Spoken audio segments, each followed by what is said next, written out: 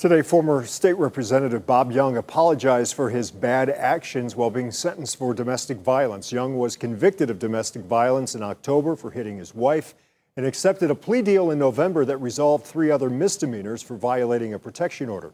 Today, a judge sentenced Young to probation, no jail time, with several conditions, including that Young wears a device to monitor alcohol consumption. He was ordered to abstain from alcohol.